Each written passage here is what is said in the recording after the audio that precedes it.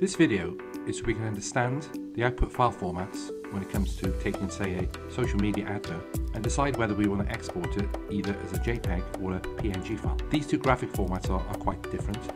So here's our typical social media advert, okay, a typical image here, and then we've got some text. One thing to bear in mind is that this white area is just the page background. So it's not a frame with the color of paper. It literally is the color of the page itself. Okay. Now, if I navigate to what is page 2, I've got an explanation here, which is the differences between when you export, what sort of effect you want to have when it comes to what is effectively nothing.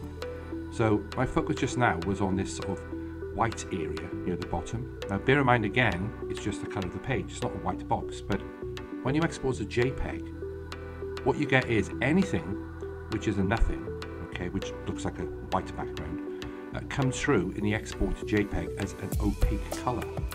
Okay, so in this case, white. However, if you wanted to give over what is an effect, whereby the white is a none, okay, nothing, transparent, okay, completely see-through, and that could be something like a web banner, where you want the background of it to blend with the background to where that web banner is going to be placed onto. So it's pretty important to know the differences between JPEG and PNG when it comes to creating your output format, file format, when it comes to things like social media posts or banners on the website and so on. So if I just show you the JPEG version, okay, so this will be a JPEG for what is page 1, and you'll see that the JPEG has kept it as opaque, which means nothing becomes white.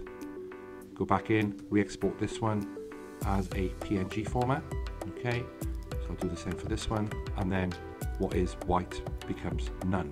Okay, so these are things to bear in mind when you're looking to create your export file format for social media.